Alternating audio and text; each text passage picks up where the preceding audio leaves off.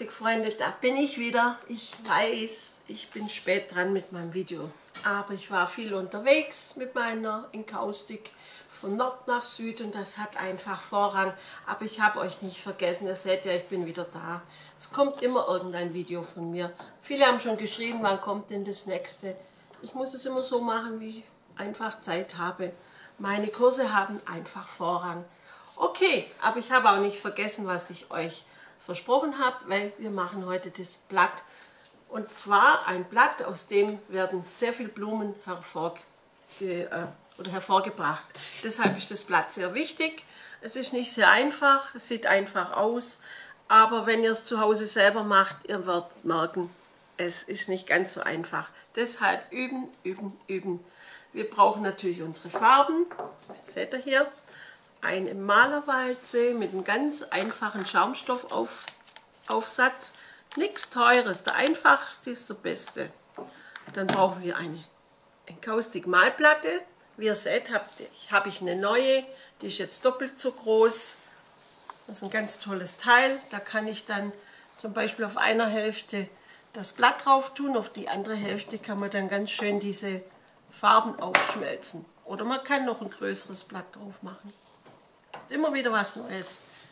So, natürlich Blätter brauchen wir, Malkarten, ein Maleisen, unsere Socke zum Polieren, ja, und Zewa. Gut, dann geht's mal los. Als erstes möchte ich jetzt einen Hintergrund malen mit dem Maleisen, wo ich das Blatt euch gleich zeige. Gut. Wieder schön aufschmelzen hier. Ich mache jetzt einen ganz heller Hintergrund, dass man das auch... ich mag schon, mein Eisen ist ein bisschen heiß. Das könnt ihr sehen, das dampft. Einfach ein bisschen runterschalten. So, erinnert ihr euch, wie man einen richtigen Wachsauftrag macht? Immer zum Körper herziehen, ja? Nicht wegschieben, sonst habt ihr das ganze Wachs hier draußen. Und wenn ihr so rüberzieht, dann habt ihr sehr viele Schlieren. Also immer hier Richtung Körper. So, das reicht jetzt schon. Hier geht es mir jetzt erst um die Technik, nicht um die Schönheit. So, und wie ihr seht, nehme ich sehr oft das Eisen hier von der Haltung her unten im Hinkel. Da könnt ihr viel besser das Maleisen steuern, vor allem wenn ihr auf kleinen Formaten arbeitet oder kleine Gebilde malt, so wie wir das jetzt hier machen. Okay, ich habe hier zwei Farben. Ich gehe mit der Maleisenkante einfach mal so drüber. Jetzt habe ich die Farbe hier dran und nicht da drunter. Setze das Eisen so an, tropft es einfach ein bisschen ab. Und jetzt schiebe ich einen Bogen nach außen und jetzt gehe ich an der höchsten Stelle, schiebe ich das wieder zurück und nach vorne mache ich einen Zipfel. Hier setze ich wieder, Moment, das ist mir im Wege. An der Spitze setze ich wieder an und drehe jetzt genau in die andere Richtung. So. Und wenn ich hier angekommen bin, das Maleisen zur Spitze hochstellen und spitz nach außen ziehen für den Stiel des Blattes. So. Das ist noch ein bisschen verschwommen, da war mein Eisen noch etwas zu heiß. Das machen wir aber gleich noch anders. Ich würde sagen, wir machen das Ganze gleich nochmal. Das lege ich jetzt einfach mal zur Seite. Da könnte ich euch eigentlich gleich mal zeigen, die Hintergründe mit der Malplatte. Das finde ich nämlich auch ganz schön. Die ist natürlich etwas heiß jetzt. Da brauche ich zwei so Tücher. Die könnte ich euch mal schnell erklären. Hier kann man das schön hochdrehen bis 165 Grad. Viele Encaustiker möchten sich gerne hier irgendwelche kleinen Aluminiumtöpfe draufsetzen, wo die Farben dann flüssig gemacht werden, dass man mit dem Pinsel arbeitet. Dafür braucht man die hohe Temperatur und hier unten ist die normale Wachstemperatur so in dem weißen Bereich und weiter unten kann man alles schön warm halten, kann man sich die Töpfchen drauflegen So, ich gehe jetzt mal so auf ca. 90 Grad, würde ich sagen. Das müsste reichen. Ihr wisst ja, unsere Farben haben einen sehr hohen Schmelzpunkt, was ja von Vorteil ist. Dann sind die Bilder auch haltbarer. Schaut mal. Jetzt habe ich hier schon einen neuen Aufsatz drauf gemacht. Und jetzt kann ich hier die Farben aufschmelzen. Ich arbeite sehr gerne über die Malplatte und über gewalzte oder gerollte Hintergründe. So die Walze gut einwalzen. Sieht ganz lustig aus, die Farben. Die wirkt erst richtig gut, wenn die Schwammrolle sich gut vollgesaugt hat mit Wachs. Da kann ruhig noch ein bisschen rein.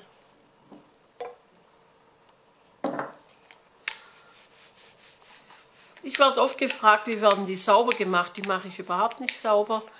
Ich habe dann ganz viele, das ist jetzt für Grüntöne und das kostet ja nicht viel Geld. Irgendwann hat man dann 10 oder 20 verschiedene Farbrollen, die kann man sich dann schnell wechseln. Aber sauber machen kann man sie über das Klarwachs natürlich.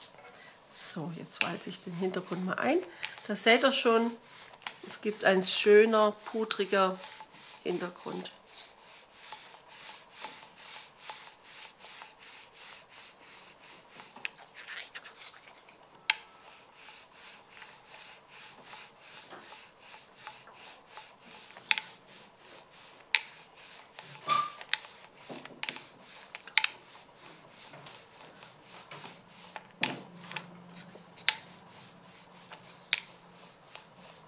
So, schaut mal.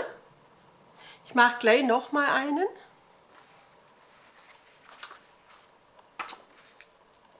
Kann ich dann, na, machen wir was hellblaues. Man kann das auch so machen, indem man jetzt hier die Farbe so aufträgt. Vorher habe ich sie über die Walze geholt. So, ich tausche die mal kurz aus. Einfach ziehen, aufstecken, bis es Klick macht und schaue, ob sie rollt. Ja, sie rollt. Und dann ist es schon passiert. So, jetzt seht ihr, in der Walze war vorher noch grüne Farbe drin. Gibt jetzt tolle Farbverläufe. Ich finde das immer ganz klasse, wenn man da ein bisschen mit anderen Farben mischt. Da sieht das nicht so steril aus. Super, das sieht doch klasse aus. So, ich nehme sie mal runter. Und die Platte lege ich dann wieder ein bisschen hier einfach mit Zewa drüber putzen. Wenn es nicht ganz sauber wird, dann haben wir unser berühmtes Klarwachs für die Reinigung. Schaut mal, was da gleich noch an Dreck runterkommt. Oder Wachs, muss man eigentlich sagen. Seht ihr? Dann wird die richtig schön sauber wieder.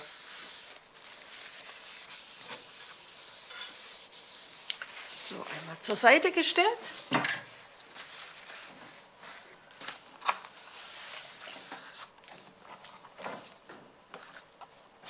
Ruhig das Papier zwischendurch auch mal wechseln, damit nicht so viel Fremdfarbe ins Bild reinkommt. Das wollen wir nicht haben. So, ich nehme jetzt gerade mal das Helle, das ich zuerst gemacht habe, und dann noch einmal eintauchen hier. So.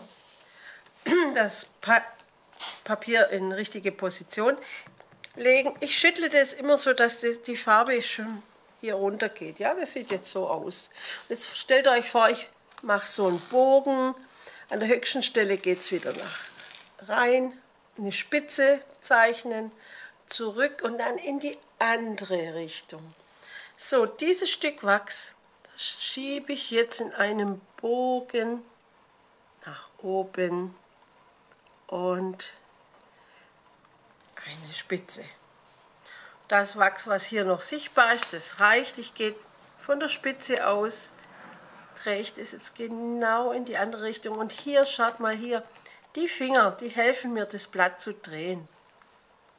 So, und jetzt bin ich schon hier angekommen. Und jetzt auf die Spitze und nach außen ziehen. Sieht doch klasse aus. Jetzt zeige ich euch gleich nochmal das Gleiche, aber ich zittere jetzt. Es gibt einen schönen Zittereffekt. Da können wir mal andere Farben, ein bisschen rot, ruhig da ein bisschen mutig sein, auch mal andere Farben zu wählen. So, jetzt habe ich einen Frosch im Hals. Und jetzt seht ihr, ich vibriere oder ich schiebe das nach vorne und zurück, so eine kleine Zitterbewegung. Und das Blatt, das bekommt eine schöne Struktur. Und nach vorne. Und ich zittere in die andere Richtung.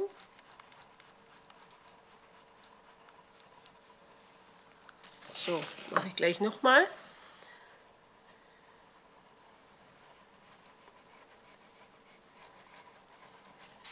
Und in die andere Richtung.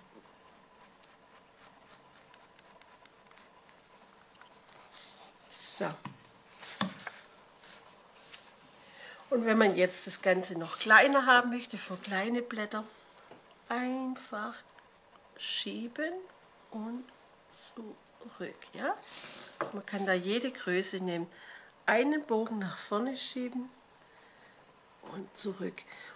Was ich oft sehe, was die meisten Leute falsch machen, die versuchen das Maleisen so zu führen. Ja? Die malen so mit der Kante. Das geht nicht. Ihr müsst wegschieben. Als ob ihr etwas wegschiebt, wie eine Schneeschaufel, die der Schnee wegschiebt. Seht ihr, ich schiebe das jetzt. Und zugleich gestalte ich einen Bogen. So, ich denke, ich habe es euch vielleicht jetzt soweit erklärt, dass ihr es selber zu Hause mal üben könnt.